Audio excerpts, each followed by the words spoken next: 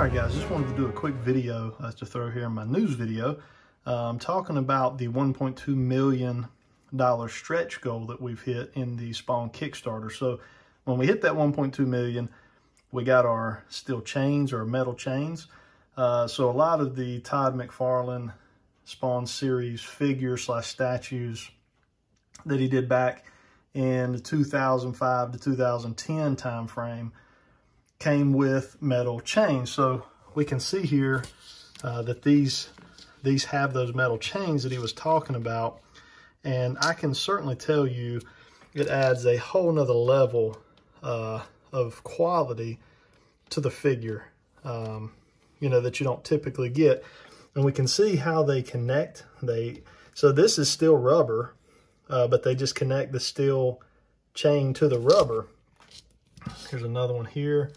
We can see how those are connected.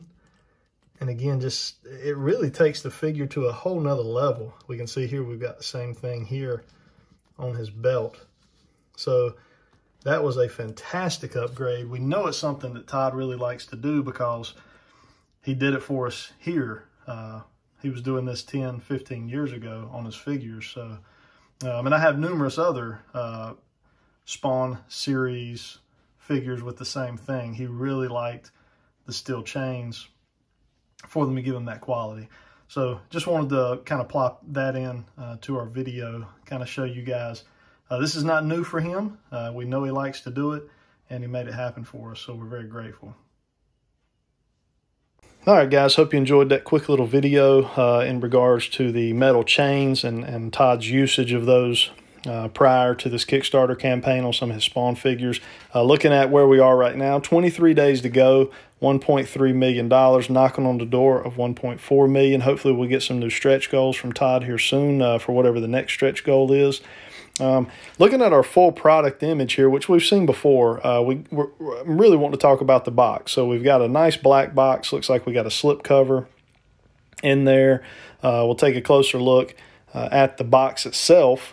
We've got that nice Spawn logo there on it. Looks really classy, being an all black, very much Spawnish.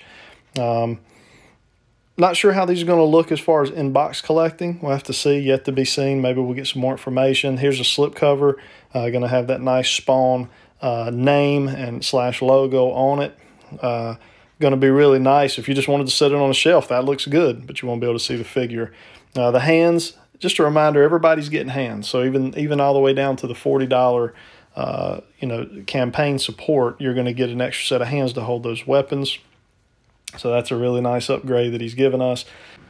All right, and wrapping up our video, we've got a quick image from Todd McFarlane's video, which is actually one of the same figures that was in my entrance video here to this update, just showing the chains.